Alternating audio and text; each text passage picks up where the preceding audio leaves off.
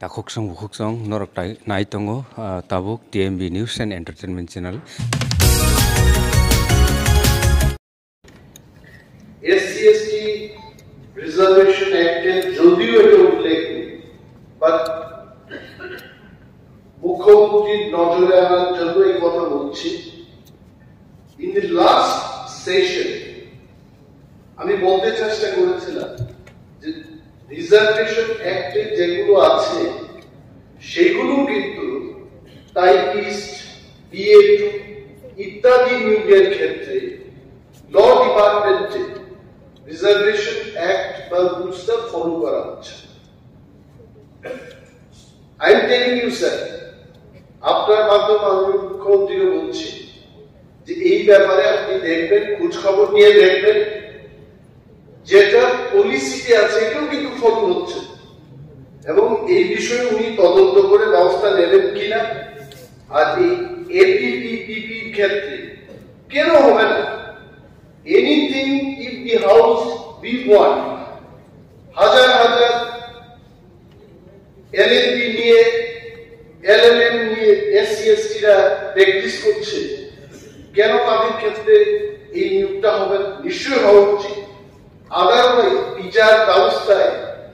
বিচার ব্যবস্থায় সঠিকভাবে বিচারণা, আমি সবকিছু খুলে বলবো না, ইফ এভরিথিং হ্যাপেন্স ব্রিটিশদের এই সবকিছু যদি হয়, ভারতীয়রা কোনদিন সুবিচার পাবে না বলেই ভারতের স্বাধীনতা আন্দোলন হয়েছে।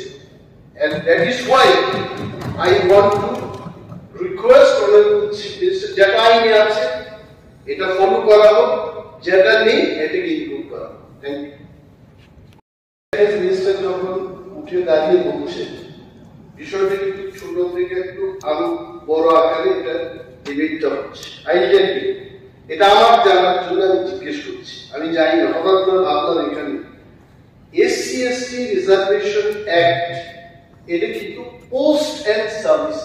Yes, post and service. Yes, এই APPPP এগুলো তো সার্ভিস না, এটা সার্ভিসেস না। What is this? এটা সার্ভিস হলো, এটা অ্যাজ পার অ্যাট প্রেজেন্ট হাইকোর্টের চিফ জাস্টিসের যে জাজমেন্ট, সেই জাজমেন্টের পরিপ্রেক্ষিতে নিয়োগ হচ্ছে। এখন যে সুবিধা হচ্ছে আলাদা কথা, উনি বলছেন যে ডিএম কিভাবে লিস্ট হইলা, ওইটা অন্য জিনিস, কিন্তু এখন ওই জাজমেন্টের পরিপ্রেক্ষিতে আমরা খবর নিয়ে দেখবেন। নাও what should be the government step? আমাদের একটা লাইনে, জাস্ট একটা লাইনে বলে দিন, আইটা যেহেতু এরকম হচ্ছে না, গভর্নমেন্ট স্ট্যান্ড চিফ মিনিস্টার, আমি গভর্নমেন্ট স্ট্যান্ডের চিফ মিনিস্টার বলবো, আমার বক্তব্য হলো এখন কি করছিল না, একটা জিনিস হলো বর্তমানে যে ত্রিপুরায় নতুন কলেজ খোলার সরকারের কোন পরিকল্পনা আছে এই বছরে, অর্থ বছর? নাম্বার 1। নাম্বার 2 হচ্ছে, আমাদের ত্রিপুরায় অনেকগুলো ইংলিশ মিডিয়াম স্কুল রয়েছে। ক্লাস 12 এর পর কলেজে ইংলিশ মিডিয়াম কলেজ সেই মাত্রায় সেই সংখ্যাটা নেই বলে most of the students Delhi, Pune, Shillong ইত্যাদি জায়গায় কিন্তু গিয়ে পড়াশোনা করতে হচ্ছে। So I would like to know from Honorable Chief Minister of the state whether the government will take initiative to open more English medium colleges in the state. Thank you.